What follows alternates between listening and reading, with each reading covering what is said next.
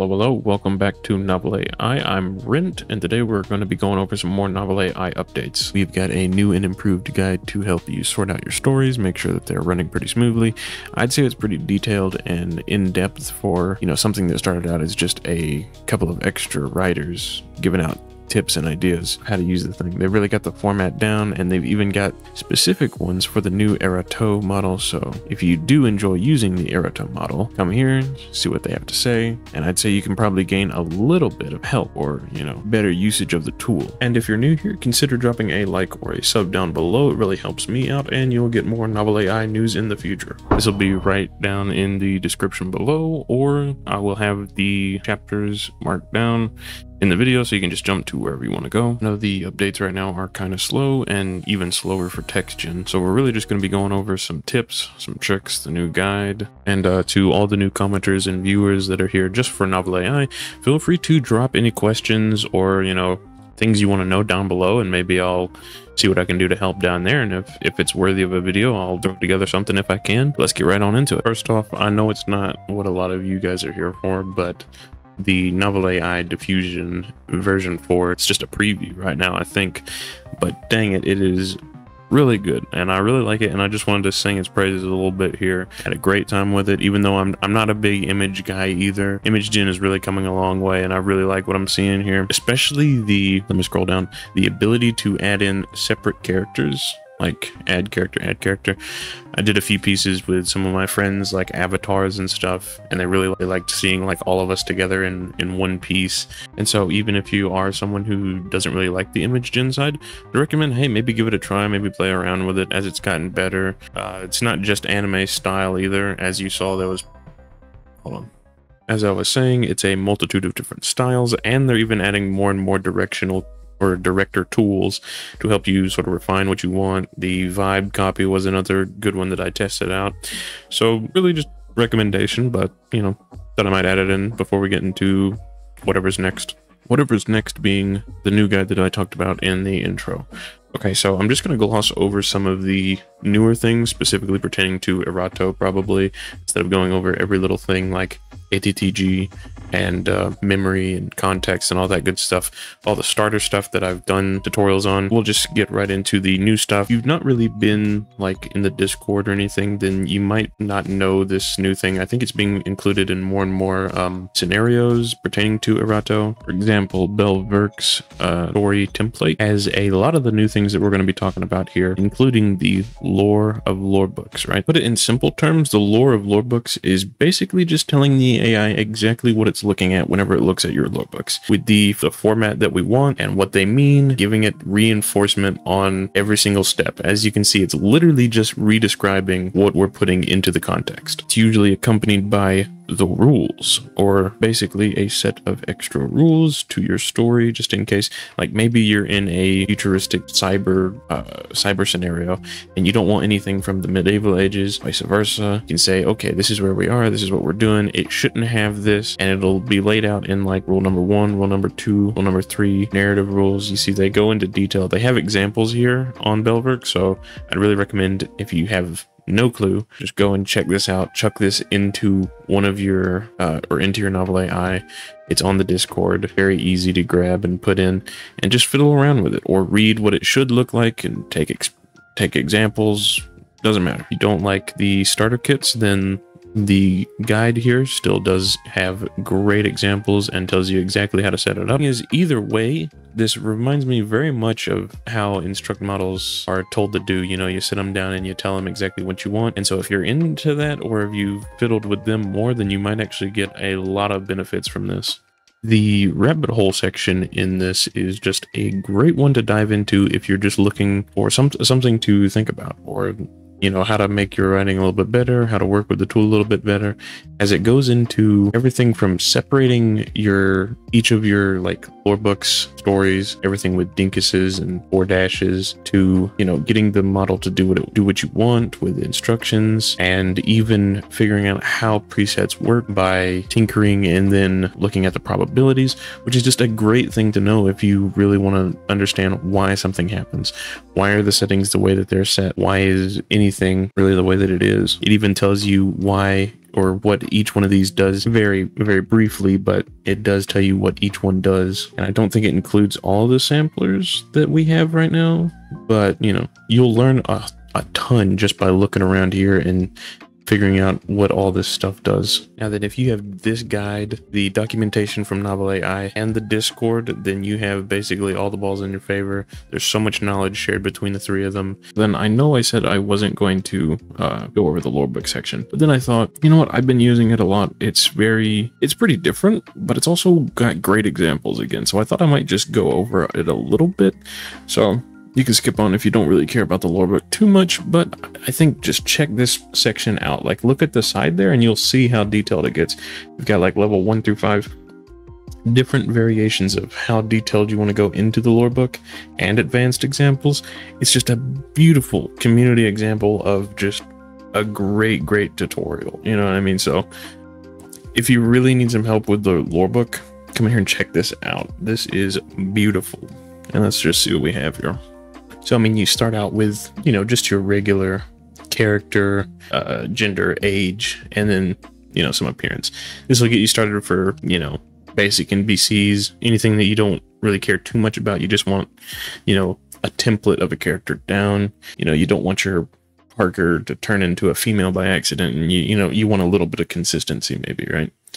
Then you add a little bit of personality. You know, make them a little sassy, a little creative, audacious, hardworking, and bada bing, bada boom. Right after that, you can tell its affiliations, right? Its reputation and factions. So this is like, this is probably at the point where you would go, like, if you're having like guild wars and stuff like that, and you want people to be at war with other factions and stuff, that's where this would come in. Just a reputation, anything like that. Now this is where the family and stuff comes in, friends, you know, goals. And this is like, oh boy, you really want to know this character really well. This is like information that I would maybe put in like some notes instead of, you know, doing this for every character. Highest level that you can probably go. Beyond that, maybe a little bit of prose at the bottom, just giving it some words, maybe a quote, you know, but it does go into that up at the top. It says, this is at the bottom here, the summary, the quote, and tells you about the setting thing, which is actually very handy if you do have a character in a certain setting, which will basically like bias it towards that setting. Like if you're setting up a an Avatar character, and I'm talking about Avatar, the Blue Aliens, and you put it in the Avatar series, you know, and then put that in the setting, then bias it towards, you know, being the big blue people. And then besides that, of course, you have your extra things like items, effects, debugs, you know, locations, all that good stuff. Nation states. Basically, these things are pretty much the same. You can get very detailed with it, but it's a different style than just a normal character. And don't get me wrong, their old guide on this was very good. This is laid out so much better and has like even just the levels of up and up and up, and showing you examples like that is just really great. I really do wish they still had the section where it's like it had everything, you know, because I used to just like look at that and take from that a lot. It was kind of like this. Let me show you this thing right here. This would be like my one-stop shop wherever I came back, and I was like, okay, what should I add? What should I keep? What should I throw away? And I'd be like, well, I want him to be this, you know, a species, a status, you know, something like this. Just a full list of a lot of the well-known ones right here would be great. And, you know, they even did it for this. If they put this back on there, that would be, I think, very, very handy for most people, because this is what I came for. You know, I can somewhat fill out the thing with, you know, the things, but just coming up with the categories itself is a little bit, sometimes I just blank on it, you know what I mean? Even if I should be like, it's just, that should be an appearance, you know what I mean? Should be something, I still just blank on it sometimes. Wanting to figure out how to step-by-step start your new story in a quick way, I'm going to show you a method that we've gone over a little bit before with SG Green Pillars in an old video. It'll be down below, or probably at the end actually, instead of in the description, but it'll be the same process. but with some of the new things we talked about today. For the easiest way to get started and a quick starter way to do this, we go into the Discord, the Anatlan Discord. It should be around somewhere around here, even probably in the description. Go to your Novel AI content sharing tab, and here they have all sorts of preset scenarios. A Disco Asylum style skill lore book, right? In case you wanted a lore book full of skills to use, or a roleplay starter scenario, which is, you know, if you're wanting to do that, then you can totally do that. But what we're just going to do is the complete scenario starter pack, which is one of the more updated general all-purpose around, you know, we talked about it a little bit earlier, but I think it's a great starting point. And as all you do is just go in, find what you're looking for, the download file right here. You might want to scroll down, make sure that it's the latest version. Sometimes they do updates. I'm pretty sure this is the latest version. Download it, and then we'll take it to Novel AI, and I'll meet you there. Now then, once you're in your Novel AI again, drag this down from your starter, drag this in, it should indicate it, and then bada bing bada boom. This is what you'll get with Belverx immediately. I just dropped it in. I don't know if it showed up on screen because it was in a different window, but same thing, right? Llama 3 Arato selected. A slightly edited preset of the golden arrow is... So they made a little bit of changes in here. You'll notice that some of this stuff is filled out. Basically, you can take all of this away. This is just it's a preset, you know what I mean? It's like, it's filled with a bunch of weird things just to show you what you can do. Like this is commented out, so it's not even gonna pop up in your context. This is just a comment with flavorful speech symbols for no reason, right? You can get rid of that. It'll make no difference if you leave that one in.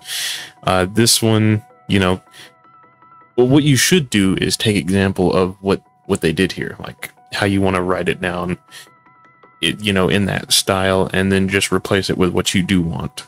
So this is a memory example here.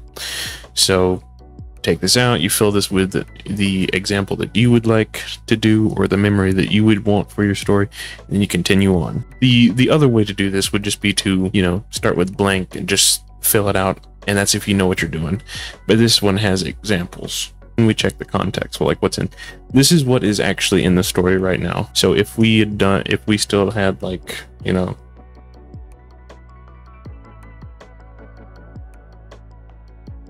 as an example so that we can see it here, bada bing bada boom, we can see where it would all go and be formatted. But this is formatted correctly. The ATTG up at the top, the lore of lore books that we talked about earlier.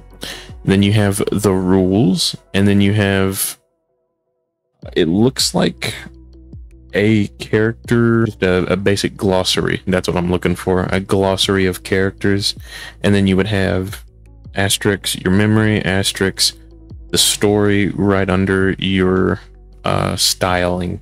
Oh, but basically, instead of worrying about how to get those to go into places, which is a little bit of a extra step, we can basically look here and see where the insertion order for each one of them is, what their settings are. If you did want to do this on your own, this is how you could set it up. So see, they have like all the way up to 12, 400. You know, they have categories set up for your characters, but let's say that we make a character here.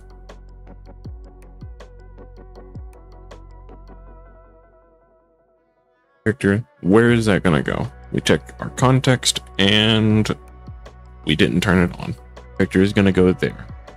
So, and then, you know, fill in these little categories with whatever you wanted to. The flora, landmarks, clothes, species, rages. Make sure that they all sort of interconnect if they are going to be interconnecting.